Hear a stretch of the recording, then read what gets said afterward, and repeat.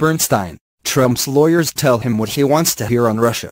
Washington. CNN veteran journalist Carl Bernstein said Sunday that President Donald Trump's lawyers are telling him what he wants to hear about the probe ending soon to prevent Trump from firing Mueller. There are many times he has expressed, I'm told by people in the White House, the desire to fire Mueller, the desire to pardon people under investigation including his family, Bernstein, a CNN contributor, told CNN's Dana Bash on State of the Union.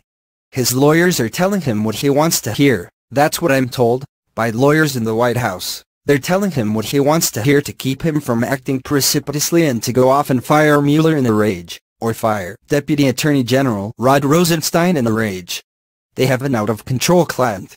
Bernstein added, the President of the United States, in their view, is out of control most of the time, in their view, when it comes to this investigation. Bernstein's partner of Watergate reporting fame, The Washington Post's Bob Woodward, appeared alongside him on the program, telling Bash he expects Mueller to leave no stone unturned in the investigation. Mueller is going to do this job, Woodward said. I think some of the Trump lawyers are fantasizing when they think it's going to be over quickly. There is no reason the Mueller operation is going to close up. They're going to want to be thorough.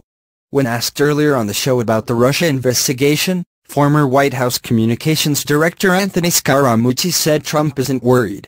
I really don't think he's worried about it, Scaramucci told Bash.